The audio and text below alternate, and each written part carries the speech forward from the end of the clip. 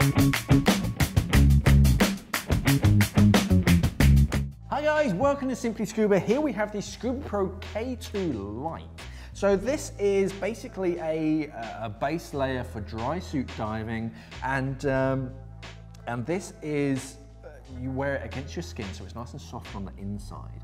And because of this kind of internal lining, you can see it's got lots of little sort of bubbles of this kind of felt, and this is very, very effective at wicking moisture quickly away from your body, and it moves it to the outside, so it's then going to get to your undersuit, which then wicks it even further away from you, so you stay nice and dry and in turn nice and warm whilst you're in the water.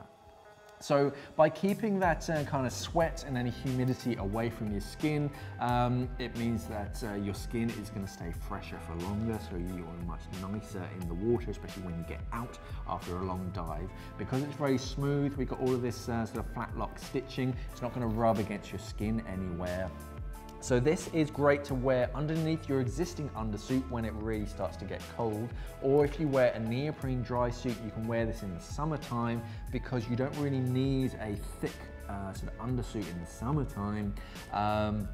Underneath a neoprene dry suit, you just need a sort of protective layer. This is great because it's going to cover all of you, stop that kind of abrasion, but it's going to give you just enough air sort of pocket just to keep you nice and warm in the water. But it's not going to be big or bulky, so you're going to be really buoyant. But yeah, primarily it's meant to be worn underneath your existing undersuit, just to layer up, add an extra layer, and really just to wick that moisture away from you, keep you nice and warm and dry. So you got a little sort of neck as well, so that's going to help prevent any kind of rubbing or chafing.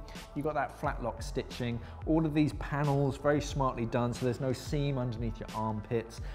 It's very flexible as well, so it's not going to restrict you in any way. You've got a little loop down at the front, so you can loop that onto a button, or sort of tie it off onto the bottom. So that way it's a little bit longer than a traditional t-shirt, so you're going to get a nice amount of overlap on that midsection, so you're not going to get any cold sort of sections during your dive. A very smart thing, especially if you're diving in colder temperatures in a dry suit. Even if you're sort of undersuit, you think it keeps you nice and warm, just add a base layer onto that and it will make a world of difference. This is the Scubapro K2 Lite Undersuit.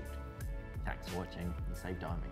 We are an online dive store serving the UK and the world for all your diving equipment needs. So why not visit us at simplyscuba.com or click the box on your screen.